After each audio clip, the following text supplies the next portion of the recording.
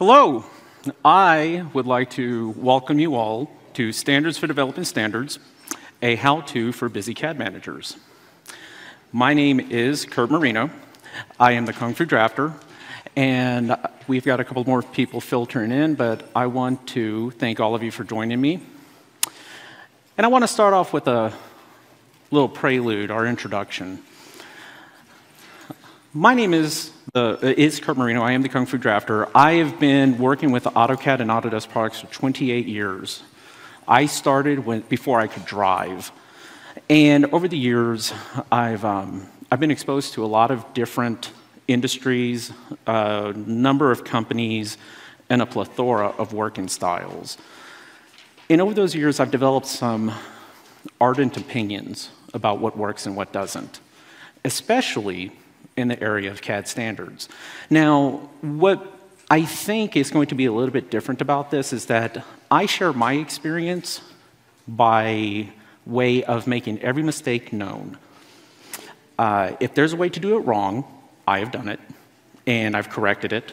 And what you are seeing is the end result of a lot of boo-boos. But the good part about that is that now I've developed what I believe is a good framework that is repeatable. You can reproduce these results.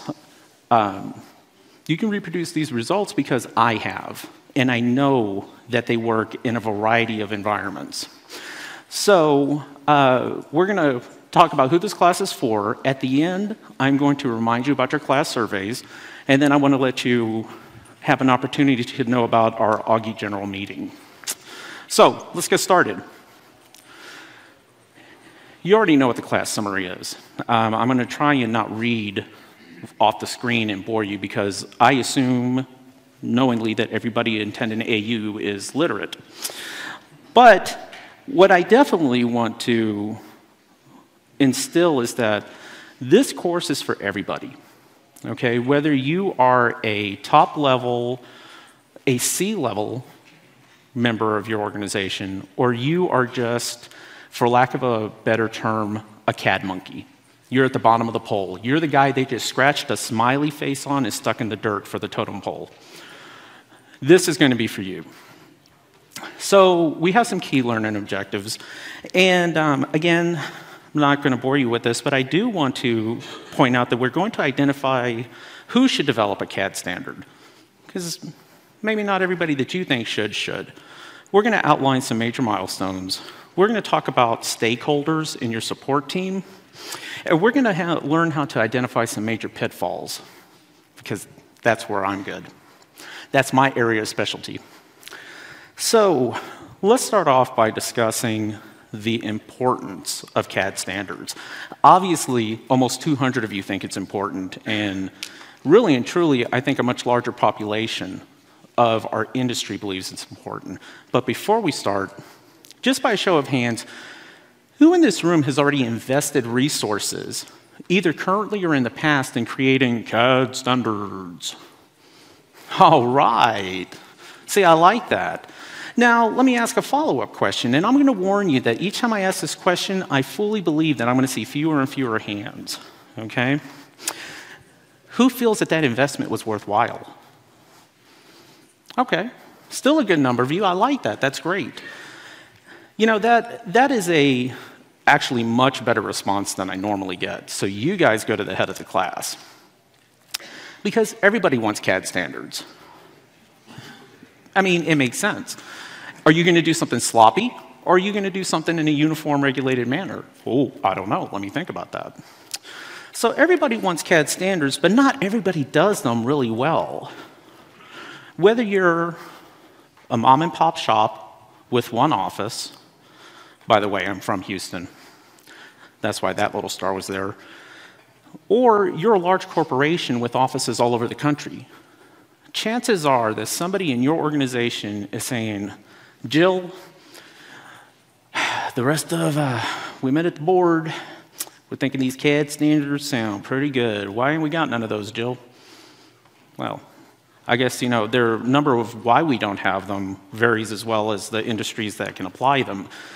Because whether you're making architectural plan sets and you're actually building buildings, or you're involved in the design and manufacturing of machines, or whatever falls in between, chances are that you can benefit from CAD standards.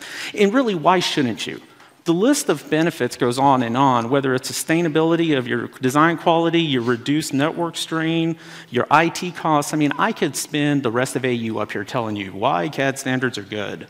And then I wish I could sell you a product, but I can't. But when you ask me, and I probably shouldn't tap the table while I'm on mic, they really come down to two things: efficiency and continuity. Out of the entire realm of benefits, efficiency and continuity are where you hang your hat when you talk to your boss about CAD standards. Efficiency isn't just, it's not just a nice word, okay? We all want to be efficient. We hear efficiency, be efficient, be more efficient. How efficient are you all the time in the office? But efficiency in terms of CAD standards has some pretty obvious ROIs. Obviously, you're going to speed up production.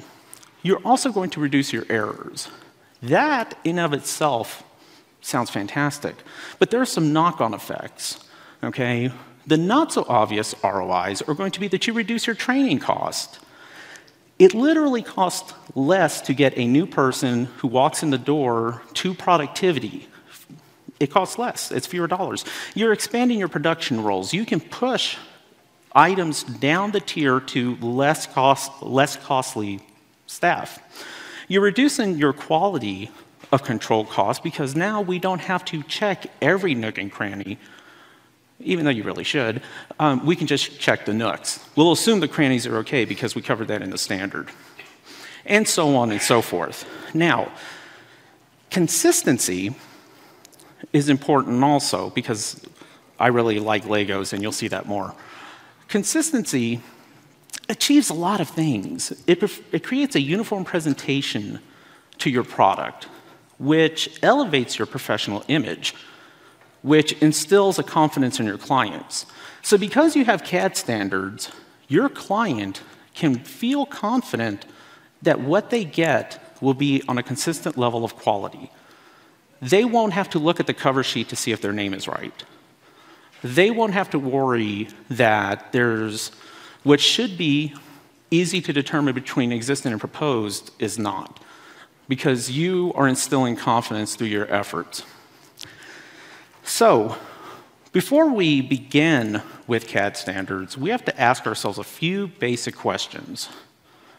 Which firms should develop CAD standards? Should every firm that does design work do this? Should only the big guys do it? Is this really only for the little guys that are scraping by to survive? For the purposes of this discussion, we're going to say that any organization, large or small, employing any number of CAD professionals producing production designs or plan sets will benefit from CAD standards. I told you I wasn't going to read off the screen, but I really like the way that sounds. I wrote that. What that means is that I truly believe, regardless of the size of your organization, that you can benefit from this. So, now that we know who should be developing CAD standards, what are CAD standards? Who here has a confident notion of what CAD standards are? Or do you just know that you need them? Let's get some hands. Who is 100% that they know exactly what CAD standards are? Okay, we're seeing fewer hands. The reason being the CAD standards is kind of a nebulous term. It's almost like being healthy. Okay, being productive. CAD standards, again, for the purposes of this conversation, is an umbrella concept. It encompasses a lot of things, and here are just a couple of examples: your uniform layering configuration, your document production processes, and so on and so forth. The last one, I think, universal file naming conventions, or nomenclature in general, is often overlooked, and I think it's really important. We'll get into a little bit more of that in a bit, as soon as I hit the right button.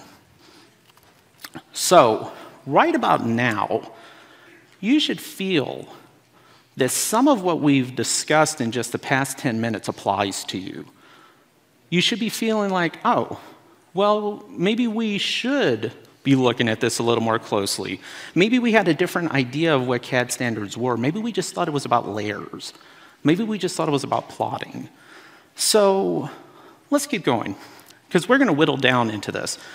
Let's talk about the stages of standard development. Now, when I talk about the stages of development, this is a superstructure, because I am very firmly of the belief that without a grand plan, without a 50,000-foot view, you can't get the minutia out of the way. You have to have a big picture. And our big picture consists of three components. We have the meta stage, the development stage, and the execution stage. When most people think of developing CAD standards, they only consider the development stage. Well, why is that? Because it only seems natural that we are going to decide how we're going to do this, and then we're going to do it. That's what the boss says. And it makes some sense. If you're going to do something, you should prepare to do it, then you do it, then you had doed it. But there's something that comes before the doing, and that's the meta stage. This, in my opinion, is the secret to success. And it's the secret that eluded me for a decade. It could have been half a decade, but I'm kind of thick. So there's some bad news and some good news about the meta stage. The bad news is that the meta stage does not yield anything that you can apply.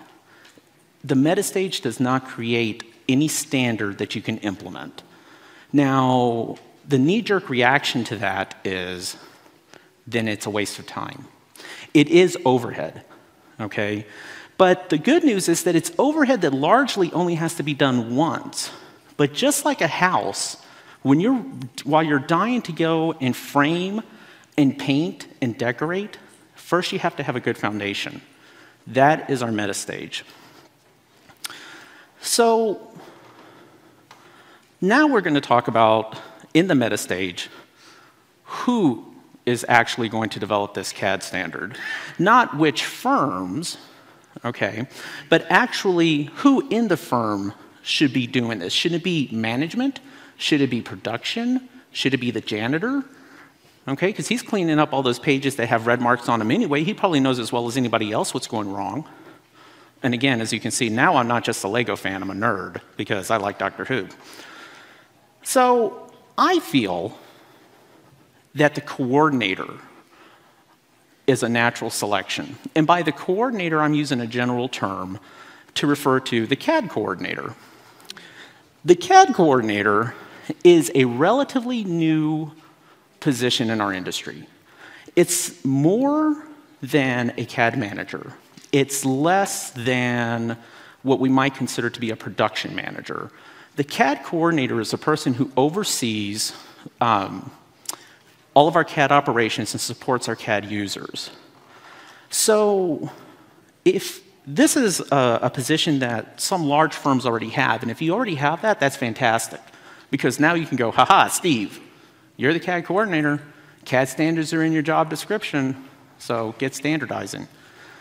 But if, like a number of firms, and again, let's raise a hand, who has a CAD coordinator or an equivalent in their firm? Okay, again, we're seeing fewer and fewer hands. If you do have one, great. But if you don't, that's no need to fret, because this is an excellent opportunity to create that position. And by the way, the person who suggests the position is usually the one most qualified for it. And B, it's not an impediment, even if you don't have one. Even if you just name somebody in practice instead of position. What's important is that there's somebody who's going to head this. Now let's talk about, if we are going to select a CAD coordinator, there's some important traits, and it's not the person that's been there the longest. It's not the best drafter or the best CAD manager. It's somebody with three key skills. Management aptitude, because creating a CAD standard requires management. There are a lot of kittens to herd in this project. Adaptability, because something's going to go wrong. I promise you. And enthusiasm, because when it goes wrong, they have to be ready to pick it back up.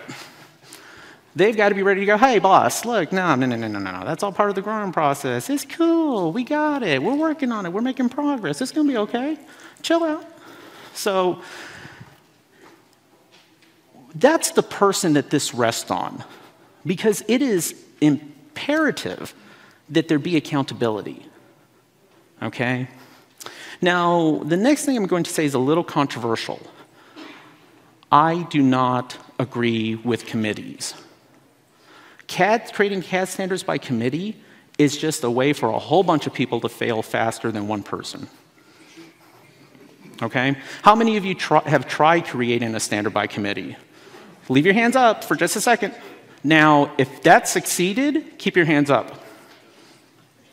Okay then. I think you all heard a lot of hands slapping thighs. I'm not a fan of committees.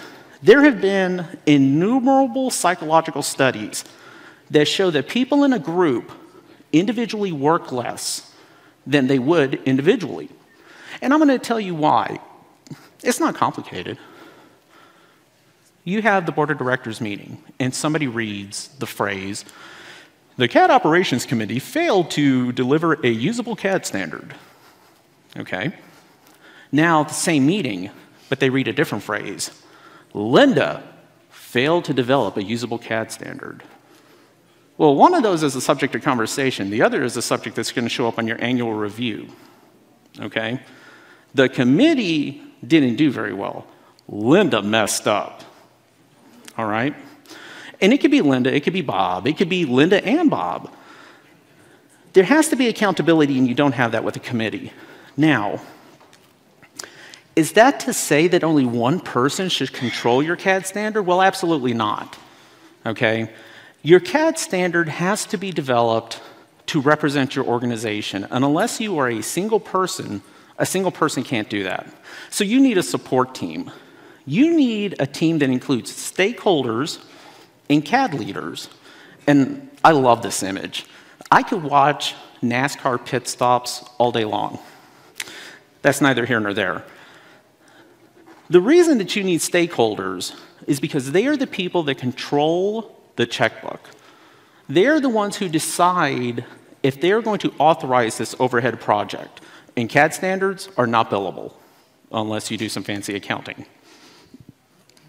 The reason that you need CAD leaders is exactly on the other end of the spectrum.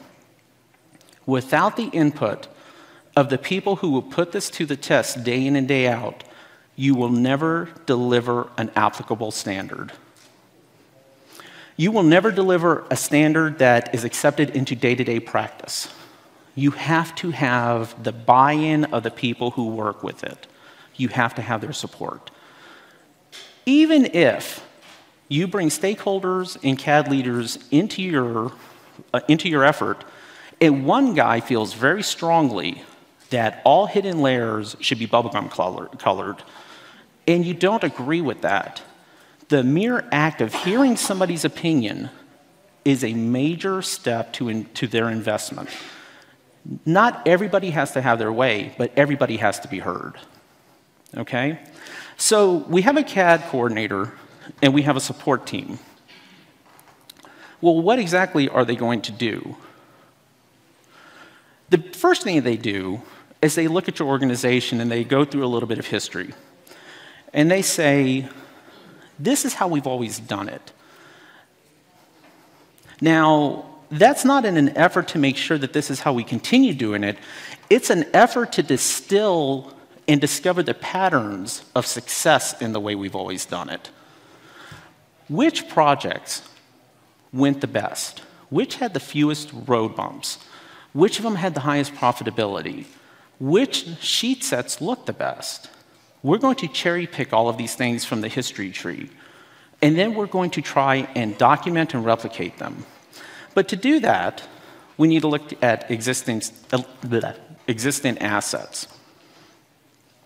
So in the existing assets, we're going to go not just through, in the case of AutoCAD, our DWGs, we're going to look at PDFs, we're going to take old plan sets off the shelf, we're going to talk to the people that were involved in the projects, and a very unpopular thing, in my experience, but incredibly useful, is the post-mortem.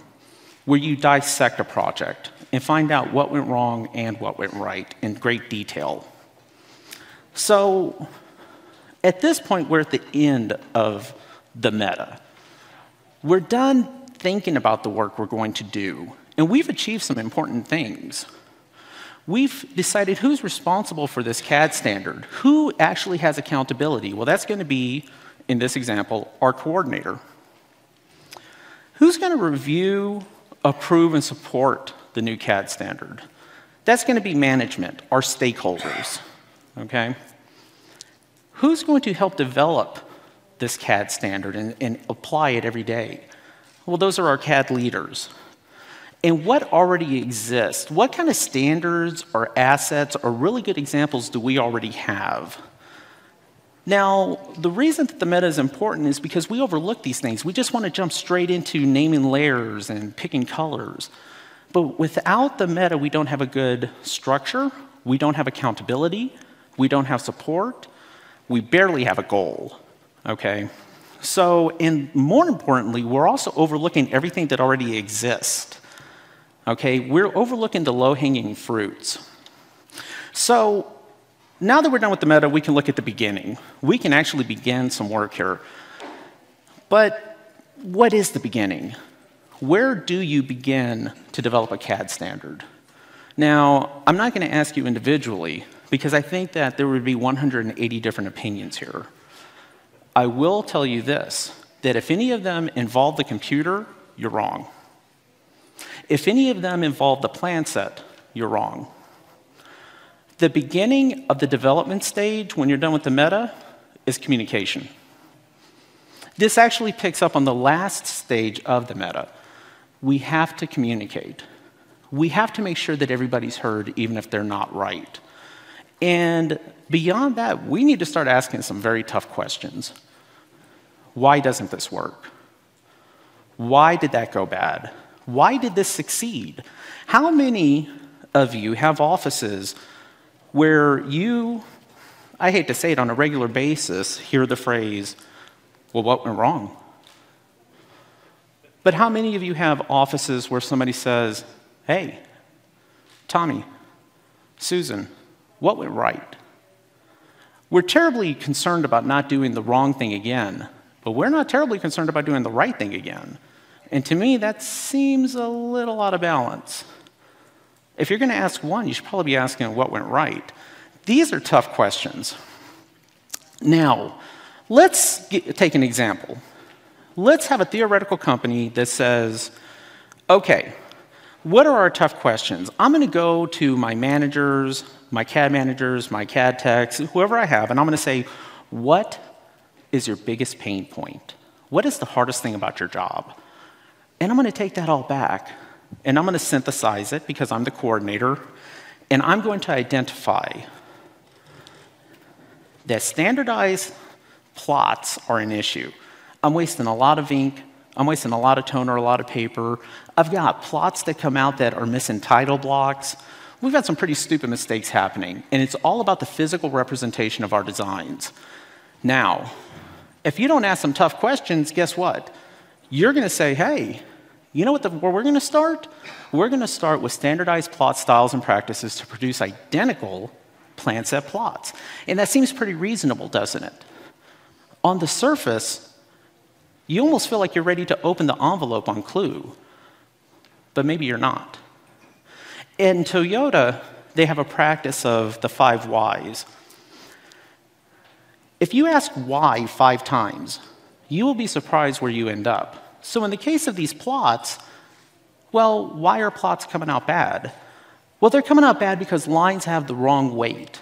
Okay, so now we're on to maybe a layering standard instead of just plot processes.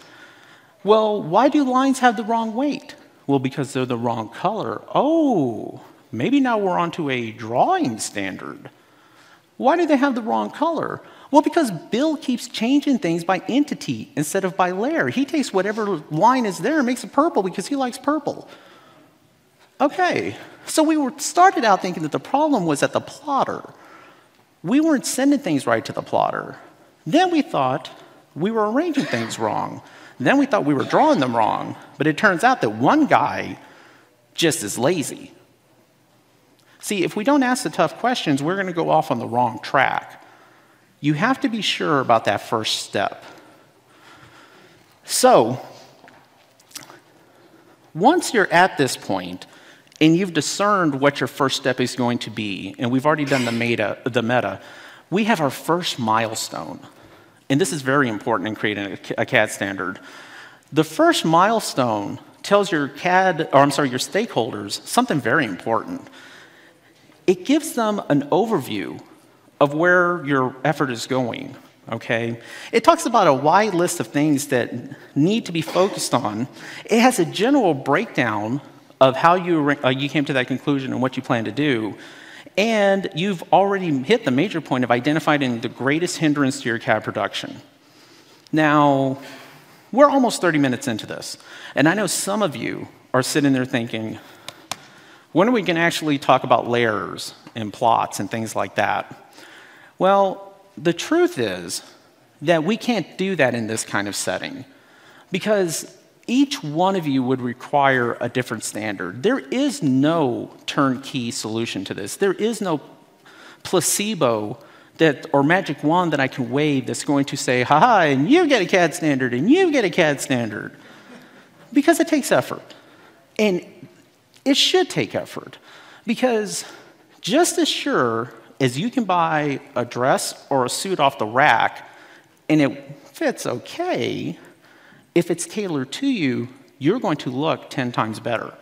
Your confidence wearing that suit goes up by an order of magnitude. So you have to ask yourself and be ready to say, okay, what should I include in my CAD standard? What's applicable to not just my industry, not just my business, not even just my office, but my working style? What's going to work best for my employees and my clients? Now, even though I can't send you all home with a standard in a box, I can identify some should-haves. In my view, these are the bare minimums, all right? Write it down quick, because I didn't put them in the handout. I'm kidding. Everything's in the handout. Wouldn't that be horrible? You should have a file structure. And by the way, to me, this is the funnel, okay? This is actually the way I approach it. Because if I don't have a file structure, I don't know where my files are, okay? I just don't even know where to find them. Am I organizing them by client? Do I organize them by project? Do I organize them by phase? Do I organize them by phase inside of a project? You need to have a uniform file structure that is applied, are you ready? Uniformly. Once we know where the files are going to go, we have to know what they're going to be called. You need a naming standard.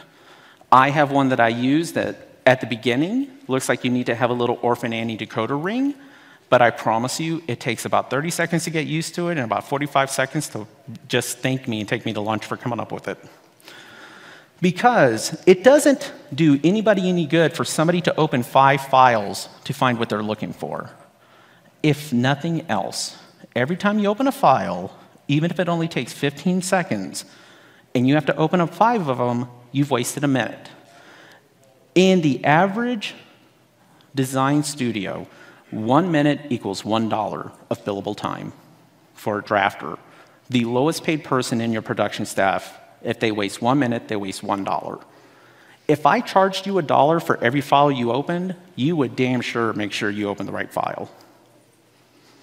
Then you need a layering standard inside of your files. I think layering standards are very important, again, for the same reason that I think naming files is important, but it also has a knock-on effect that once we start combining blocks, XREFs, things like that, we have a natural grouping of where things are, depending on your style. All of our proposed is together, all of our existing is together, all of our sanitary is together, all of our stainless steel is together.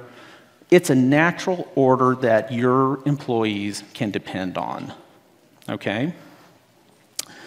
So at this point, we're creating drawings using the layering standard, but then we have to annotate them. Well, what font do we use? What size is the font? Is it the same size for existing as proposed? Blah, blah, blah, so on and so forth. External referencing standards are important because let's say that you decide you're just going to attach everything. Attaching XREFs is a recipe for a disaster. If you don't know it, consider that a freebie. Because it leads to circular XREFs, it leads to corrupted drawings, it leads to you wasting time. If you don't take anything else away from this, go home and make a standard that you don't attach XREFs. But then, once we had the file out, once we had the file created, we've got to get it out. So we need a plot standard. Okay? And really, we should have some additional steps to this. What happens to the drawing for signing and sealing? Where does it go? What about record drawings? There's all sorts of things we can look at. Now, there is no comprehensive, as far as I'm aware, text on how to do this. There's no CAD standard. Well, I might write a CAD standards for dummies. I didn't think about that till I was up here. There is no CAD standards for dummies. There is no standard in a box, okay? There's no late night infomercial, but there are a huge amount of technical resources on the internet. I am of the opinion that somewhere on YouTube, there's a video that shows me how to perform open heart surgery on myself. Okay? You can learn anything on YouTube. You might learn how to make your own YouTube. I don't know. But you've got companies that write excellent textbooks on the subject of CAD design. You've got, again, Vimeo. You've got training services. You've got blogs. There is just open Google. Open Google and just type CAD standard. Start your adventure. If you don't want your adventure to yield really bad things, I would do it in an anonymous window, but anyway. So, at this point, let's talk about the shape of standards. Because, and I think that this is probably a little of what people consider the meat. I think that a standard consists of a minimum of 3 things. We have drawing templates. Obviously, drawing templates are our starting point. They're the seed that we're going to grow this mighty project out of. And that's actually an allusion to seeing the forest for the trees, but anyway. Drawing standards are like Happy Meals. You go and you order a Happy Meal, and you can count that there's going to be a burger, there's going to be fries, and there's going to be a drink. If you have a template, you can count on layers are going to be set up correctly, the name on the layer is going to be correct. Maybe my template already has a file naming a template for the name built into it. You might even have some metadata inside the file that helps your drafters. This is a way of replicating and rapidly delivering some of your standard information without having to pull out a 3-ring binder. Why do you need a 3-ring binder? Well, because your standard should also include some best practice documents. Okay, we need some how-tos about this stuff. You can't keep relying on the oral history of production. That sounds kind of corny, but that's exactly what you've got going on in every one of your offices. Okay, and Bob, the senior CAD person, said unto Karen, the new CAD person, in the beginning, we took these drawings and we copied it over. It's just like history. At some point, we learn to write for a reason. We need to bring that same mentality and methodology to our CAD standards. We need to document them. On a side note, I neglected to upload it, but I will upload a template for a very thorough, overly thorough best practice document. And then I think we need detail libraries, blocks. The reason that we need them is that they're standardized. They're pre-approved as being correct. I mean, who doesn't love something that's already right? And they speed the process of design. There's no reason to draw a fire hydrant 20 times. Now, here is something that you might think about. The company I work for, has 9 offices. In those 9 offices, when I did my due diligence, I found that there was an average of 7 kinds of fire hydrants that were being used. Now, you might say to yourself, oh, 7 fire hydrants, that kind of sounds like a lot. I wish it was 7 fire hydrants, because I had 9 offices drawing 7 fire hydrants differently. I had 63 different kinds of fire hydrants. Who needs 63 different kinds of fire hydrants? Okay, I mean, unless you're like having a fireman convention, I don't know. All right?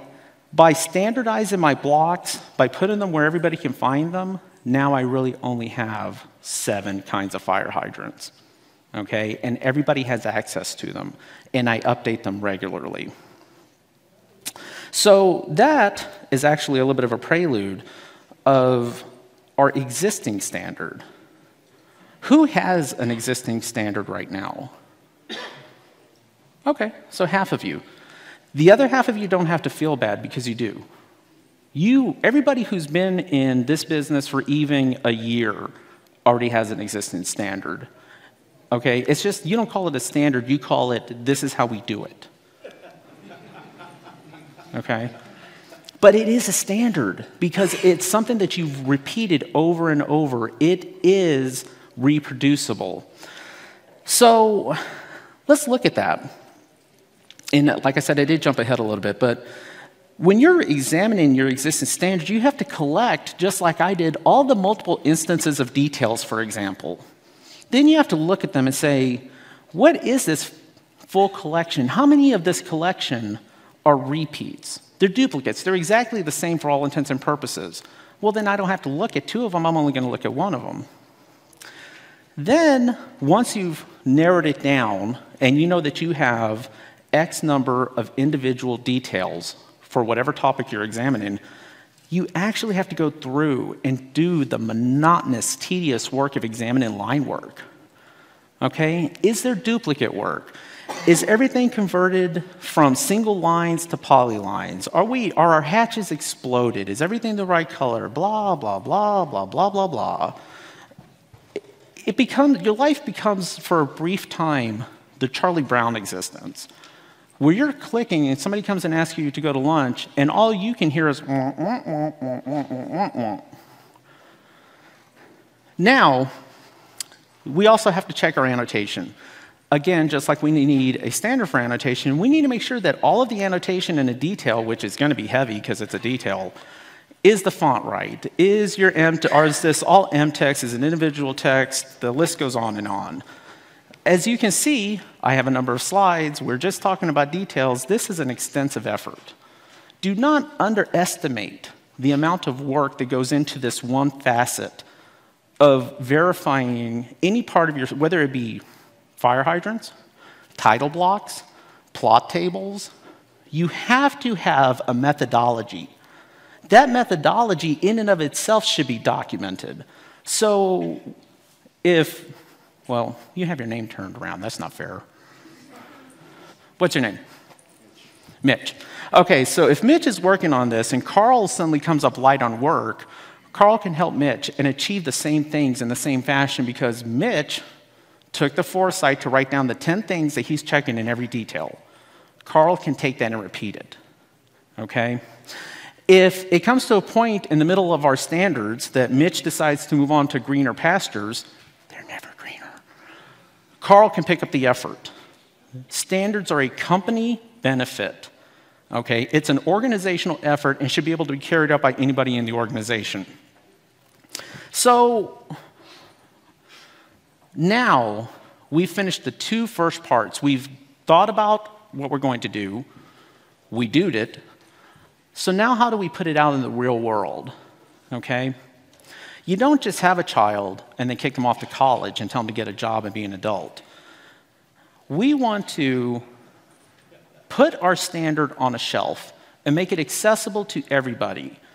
Okay? And even though they're all the same in basic context, we need to make sure that everything is done correctly. So in terms of deploying our standard, that in itself is a standard. Okay? What do we do when we deploy a standard? Okay, well, I'm first of all going to save it to these directories on these servers. I'm going to write an internal blog post that lets everybody know what's been updated. I'm going to make sure they have access to it. I'm going to personally call every CAD manager in every office to make sure that they're aware of it and to make sure they're aware that they are responsible for implementing it. We have to do this, and we have to collect all of our notes, okay? We have to, just like everything else about this, have to document what's going on in the deployment. Those items, in itself, again, you have a standard within a standard, because the standard's all the way down. We want to take all these kinds of things into context. Now, again, these are in the handout. I think that some important ones include, do you need special login credentials to edit the standards? Are the standards able to be edited? You really shouldn't be, otherwise they're not standards. Do they include the last date that they were updated? Another important one is, what is your renewal cycle? You push a standard, a set of fire hydrants out. Well, when are you going to circle back around and look at those fire hydrants again? How do you know, or do you have a mechanism for people to, in application, to say, hey, you left out a fire hydrant. You know, we need fire hydrant number 8, and we use it a lot. Are you going to add that immediately? Are you going to revisit it in 6 months? Are you going to tell anybody? Do you have a plan? Who has a plan for regularly reviewing and updating their, not even as a standard, just their detail collection? Ah, you win. That's 1%. That's pretty standard, not to make a pun. We push these things out and we think that we're done. You're never going to be done. Okay? You are Sisyphus. There's always going to be another plan set. There's always going to be something to tweak, something to add, something to make it better. You are constantly discovering, analyzing, and learning in the deployment of your standards. So, we've done it all. In the case of this particular discussion, our fire hydrants are tight. So we're going to let the world know, because you have to broadcast the good news. Okay? So how do you do that? Well, like I said, I think that you need, if your company has an intranet, put it in writing, let everybody know, take a moment to ring your own bell, okay? Because if you don't put it somewhere where everybody's going to see it, 1, they don't know, 2, management doesn't know. Hey, I've been seeing a lot of posts by Kurt that he's got those layer standards, the detail standards, the standard standards, the substandards, the square standards, all right? That guy's hustling. I think that's the kind of guy that needs some more money, all right? So let the world know. Be sure that you actually put it out there, okay? And if you don't feel comfortable about self-promotion, it's a service. They can't use it if they don't know it exists. So am I done? Man, we've already done a lot. In just 45 minutes, we've done a lot. But we actually skipped over all the hard work of developing a standard. We've just been talking about standards. Okay, this is a framework. Imagine what it takes to actually do each one of these over and over and over for all the different aspects. Well, no, you're not done. I'm going to let you in on another secret. One that took longer than a decade to figure out because, again, I am thick. When I say MVP, you say yo. No, when I say MVP, you're probably thinking of this kind of MVP, the most valuable player. Well, there's another kind of MVP that's applicable because if you don't have one, you're going to fail. That MVP is called the minimum viable product. How many people here think that a CAD standard should be complete before it's pushed into production? One guy. I think it's a pretty common misconception that it has to be perfect before you use it. The problem is that it will never be perfect because of the very essence that your business evolves, okay? The way you work evolves. So what your job is to not create a perfect standard. Your job is to create a good standard because a good standard that is functional is the key to shipping a standard. You will drive yourself insane and start wearing top hats at conventions and standing on stage in empty rooms clicking with nobody there if you try to create perfect standards. It's really, it is a fruitless effort. It's a constantly moving target. So what you have to do is create functional standards, good standards, standards that handle the task at hand and can be revisited later.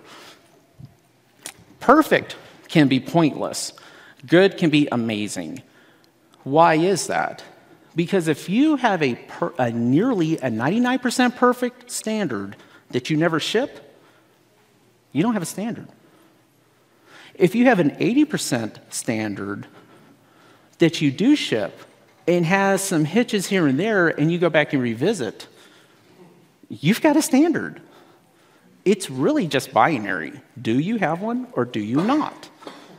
And until everybody starts using it, you do not. So now that we've gone through all of this, I want to encourage you by letting you know that when you're done, you repeat over and over and over until you've been at the same place for 17 years like I have. But that's okay, because effort has its rewards, and you should reward yourself. As a coordinator or part of a team, when you ship a MVP standard, reward yourself. Take half a day off, okay? Go to lunch, have some tacos. You know what? Take a little something out of petty cash. Tell the boss I said it was okay. Because this is a major effort. Do not underestimate the role that you play in the success of your corporation by either shepherding, supporting, or just being part of a CAD standards effort. We've talked for almost 40 minutes to establish a framework of how to do something, not actually doing it. Now, if we were to take the rule of thumb that it takes 10 times as long to do something as to teach a reasonably intelligent person, then that's 6 hours, over 6 hours to, let's just say, create a layer standard. There's layer standards, nomenclature standards, there's file naming standards, file structure standards. The list goes on, and if each one only took 6 hours, that would be sweet. What industry are you in? Architecture. Windows, doors, foundations, cross sections, elevations, floor plans, title sheets, grids. Does a company have a hyphen or a space? Is waterline one word or 2 words? If you don't have a dictionary, make one. These are things, for instance, let's talk about a standard that people don't really think about as a standard. Vocabulary. I'm in the civil world. I cannot tell you how many times I've passed people having the conversation, dude, waterline, is that 1 word or 2 words? Oh, it's 2 words. No, it's gotta be one, yeah. Let's go ask Steve. So now I've got 3 people at $1 a minute standing around debating the same thing that they've been debating at least 3 times last year, okay, times 17 years, times 9 offices. I could have hired somebody full-time for a couple of years, and the amount of money my company has wasted discussing whether waterline is 1 word or 2 words. Every one of our companies has done that.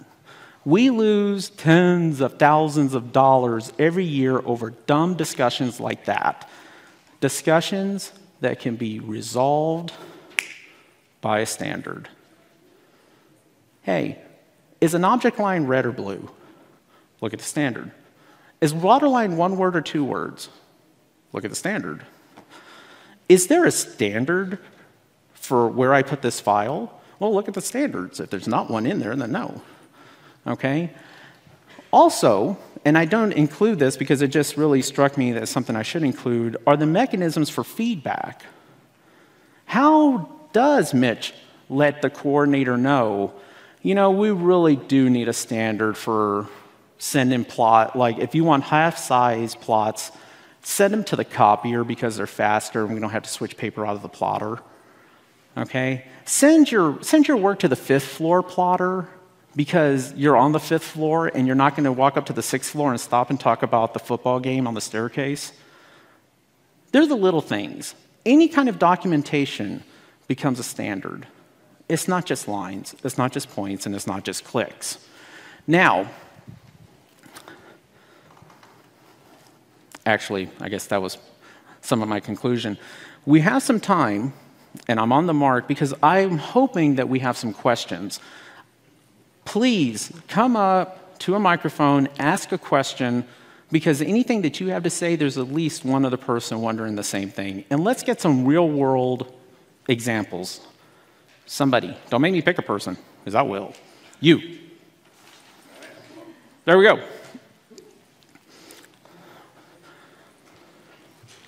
So my company's been in an acquisition cycle for the past couple of years. And the original company is basically all shifted over to Inventor, Vault, that type of thing. Our UK acquisitions is SolidWorks. I'm not sure what Brazil is. And some of the others are a mix of, depending on whether we bought them 10 years ago or 2 years ago, they're a mix of SolidWorks and Inventor. And the issue of converting drawings back and forth is a pain. And we're trying to rectify how we set up all our drawings, because some of the file systems are not exactly the same. Have you ever run into this where you're... I have, and I've seen it in my consulting clients. And I will tell you that the key to that situation is not standards, it's leadership. It's leadership and accountability. Now, I will not tell you to go tell your boss that, yo, why don't you start being a boss? I will tell you that if you approach the person who's overseeing this and say, I had a thought that maybe we can use this framework, these 3 steps, to determine and make 3 standardized questions that you ask in every instance like that, that becomes your standard for resolving that issue. If there's not a person over that, then go to the boss man and say, I really think we need to put somebody in charge of this. So make no mistake, leadership also needs to be standardized. Cool. Yes, my friend. I would like to, and sorry for my English, I learned it reading comics in my teens. So, well anyways, I want to ask you about, because I sometimes feel that I'm in the repeat cycle, so I'm just, and I'm thinking of changing the setup a little bit so that the standards are more of a framework, like you just said, instead of standards, because we're meeting so many client demands, collaboration demands, also with the whole BIM thing, that I'm actually taking for almost all our products, taking our standards, modifying them so they fit into the project, delivering them to the project, and just doing it over and over. Yeah, and then that kind of makes the repeat thing seem obsolete, because it's so it's not rare, but it's not so often that I can just copy paste my my standards into the project. So it sounds to me that you have a variety of clients and projects and workflows. In that situation, this gentleman does not have the luxury of tightening things down to the last period, the last block. He has to have a standard that at its heart is adaptable. If you're in that work, then you need to realize you're never going to reach the runway. Okay, we start at 50,000 feet. Your standard may stop at 30 and become, as he stated, and I think really eloquently, not so much a standard as a framework. And adaptability and iteration has to become part of your culture. Too many companies, in my very humble opinion, do not value the culture of innovation at the production level as much as they should. You have to be adaptable.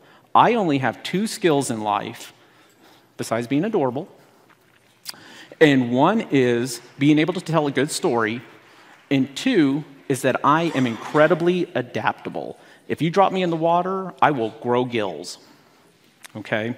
So you have to grow gills and accept that you are never going to have the satisfaction of an exact standard until your workflow and client variety either exists the way it is long enough for you to collect those, or normalizes. Both of them are possible. Both of them are great. I think I would rather have a variety of clients and work scenarios than the same thing. I draw fire hydrants. As it is, I work in civil, so I draw imaginary dirt.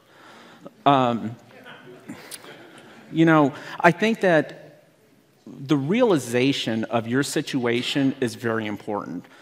It may be the difference between sanity and insanity, but it can definitely be the difference between you leaving and not. If you feel demoralized over and over because you can't develop a standard that may not be reasonable to expect anyway, you're going to move on.